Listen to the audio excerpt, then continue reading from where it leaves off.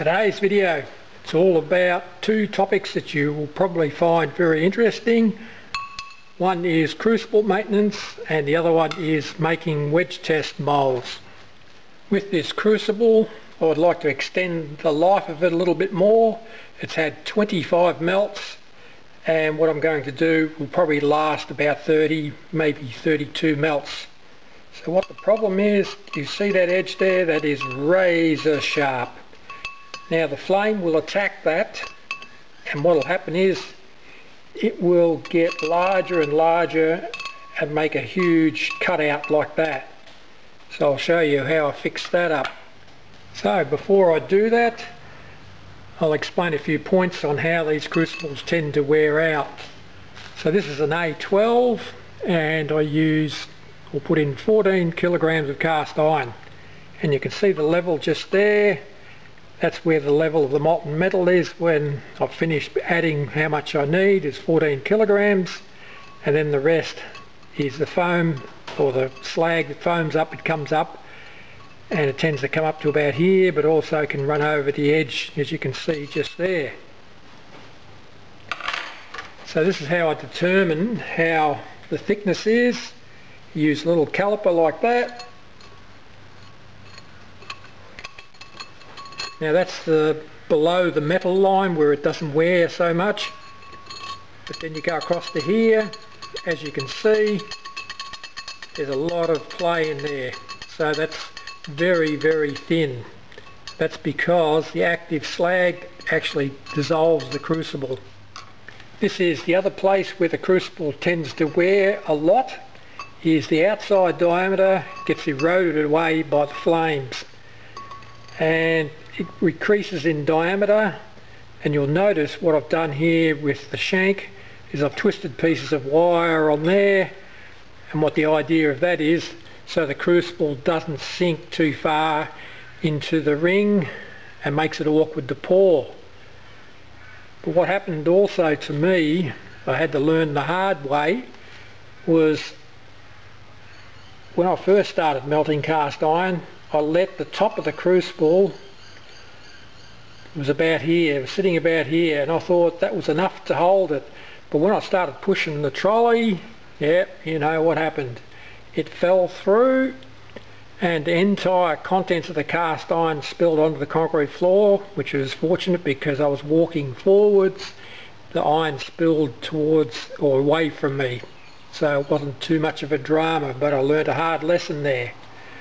So this is the idea of these rings, and what the idea here, you can extend the life, but when you have to start doing that, you have to think about replacing your crucible.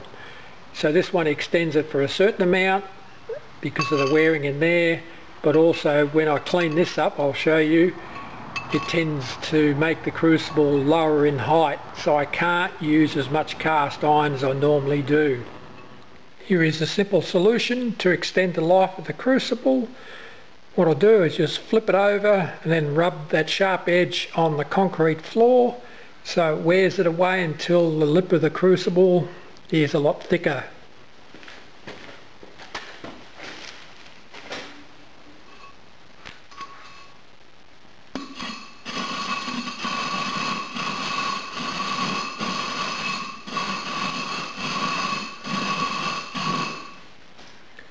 That took about 10 minutes of hard rubbing, and now we've worn down the lip of the crucible.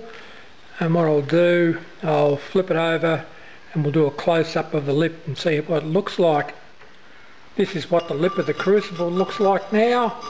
It's been reduced in height a little bit, but that should last for at least another 5 melts, and then it'll probably start deteriorating again. But the other point I was going to make, when this crucible has reached that point, I will thoroughly clean the inside out and then use it for aluminium.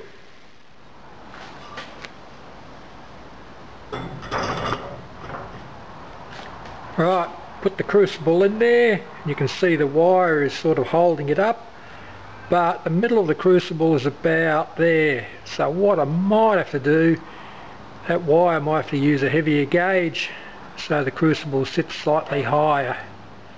This is my wedge test mould. I used to use coarse sand with it and let it harden, but I found out it was just as easy to make it out of green sand. So I'll show you how we do it.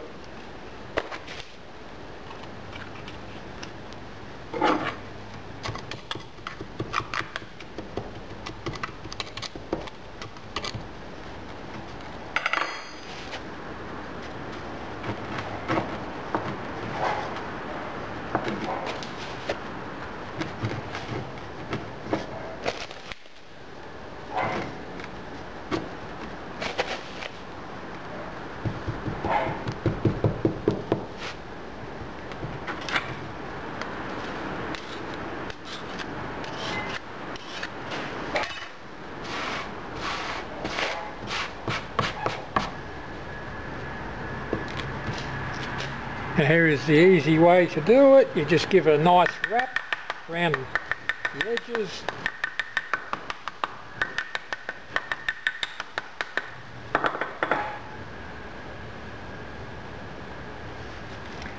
And there it's done. So you think this mould would be very fragile.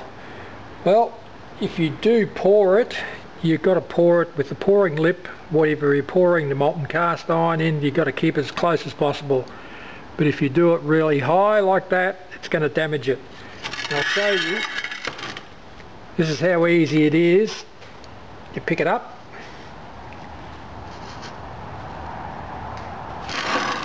See, there it is. Works.